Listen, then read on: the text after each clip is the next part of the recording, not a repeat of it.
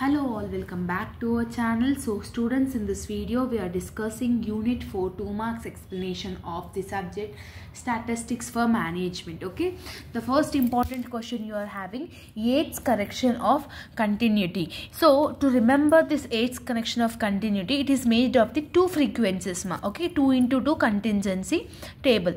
Okay, where the values are less than 5, it is said to be correction of continuation. Okay, so better you remember this formula. You need to write this formula. It is not much important, but I'm saying it. Okay, if you remember this formula, if you are putting down this formula into the answer, it will be enough. For that only they will allot 2 marks. Okay, next one you are having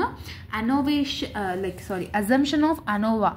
Assumptions of ANOVA is nothing about the whatever the observations are there, whatever the values are there that are independent in nature.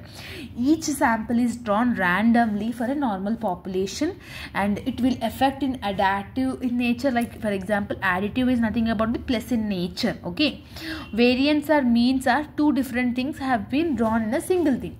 So these are the various assumptions. Assumptions is nothing about the rules you are having.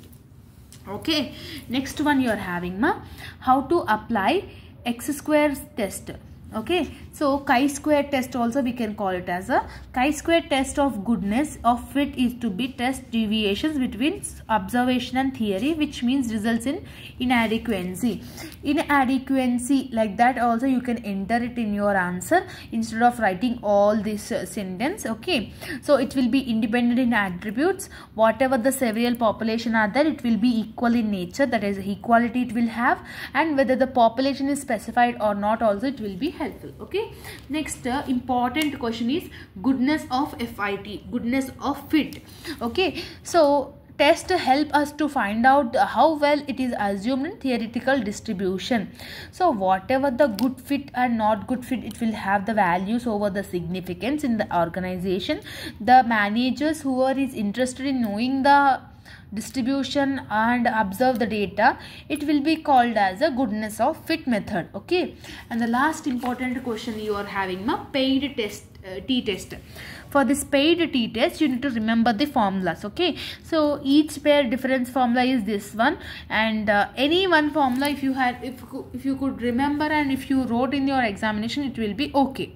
Okay, so unit 4 is full of formulas you are having. You need to learn the formulas at any cost. Okay, so this is all about the video. I hope that you have got clarity. If you're having any further doubts, let me know in the comment section.